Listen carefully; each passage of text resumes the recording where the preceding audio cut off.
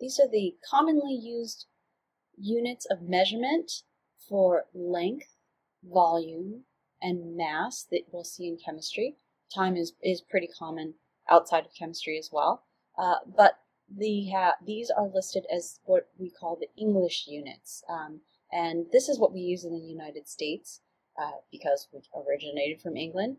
And these are units that are in inches and feet for length, or volume is in quarts and gallons, or on cups, or mass is in pounds. And the English system is based on body parts. So this, you might have noticed this word feet. That is actually the average length of a foot, and this is how people used to measure things, just using their body parts before a standard system was developed. So this is historically used, but now we've moved on to science uses the SI system, which I'll show you next. But the portion of a thumb, this portion on the thumb, this is actually approximately an inch no matter whose thumb it is, and so this is how they used to measure inches. The metric system is used all over the world. It's used in Asia and Europe and in science. And they're both correct. You can measure the length in miles, or you can measure the length in meters. You just need a conversion factor to convert between the two. You can measure the mass in pounds, or you can measure the mass in grams, which would be in the SI system.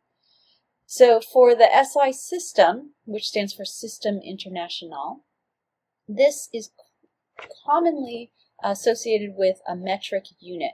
Like, instead of just a meter for measuring length, you have a kilometer, okay, or a centimeter, or a milligram.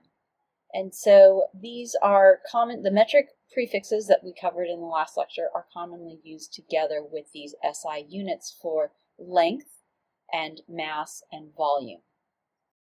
To convert between an English system to the SI system, you don't need to memorize anything. You just need to know where to find these conversion factors. And so they can be found in the back of the textbook, the ebook. They can be found, they'll always be given on a quiz or exam. And so you just need to know how to use it. So how to use a conversion factor. These are conversion factors where you have an equality.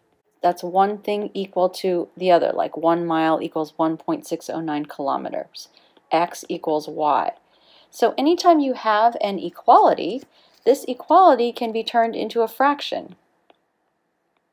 And so the fraction is simply taking one side of the equals sign, the X, and putting it on the other side, the Y. Or taking the other side, Y, and putting it on the top and putting the other side of the equality on the bottom. One thing equal to the other, it can be written as a fraction and then used as a conversion factor to cancel units. So let me put this in action here, that this is an example. Convert 5 centimeters to inches. So you have 5 centimeters and you want to, which is the SI units with the metric prefix centi. And you want to convert this to inches, which is English units. So 5 centimeters to inches, we want to find a conversion factor that has both centimeters and inches. So that would be, this one is 1 inch. So let's copy the conversion factor. 1 inch equals 2.54 cm.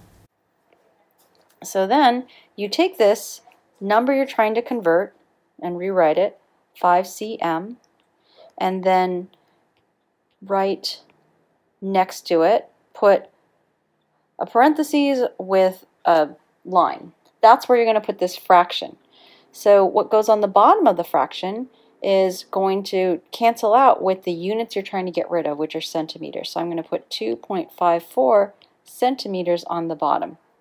And then on the top is what this is equal to. That's 1 inch. So you don't decide this randomly. The goal is to cancel the units, and what you're left with are the units of inch. Okay, so that's good. When the units are set, you can write inch there, and that's what you're trying to solve for. when you figure out that you've gotten the right units, you've canceled correctly, then you can go to the calculator. So the calculator is going to be 5 times 1 divided by 2.54, or just 5 divided by 2.54, which is, change my pen color, 1.96 850 3937. Now I'm writing all that entire number down. For now, we'll talk about rounding next, but let's just write this entire number down right now. So here's another example that says convert 5 inches to centimeters. So again, you have a number with the English units of inches, and this is the SI units of centimeters. So you want to use a conversion factor that has both inches and centimeters, and we can use the same one. 1 inch equals 2.54 centimeters. So take the number that you're trying to convert, 5 inches, and then write a fraction, and decide what's going to go on the bottom of that fraction. This time I'm going to put 1 inch on the bottom, and that's because I'm trying to cancel out inches with inches. Then 2.54 centimeters goes on the top, and inches will cancel out. You're left with units of centimeters, cm. So once the units check out, that's what you're trying to solve for, then you can go to the calculator, which is going to be 5 times 2.54 divided by 1. So putting that into the calculator is going to be equal to 12.7, and there's no other digits on that number.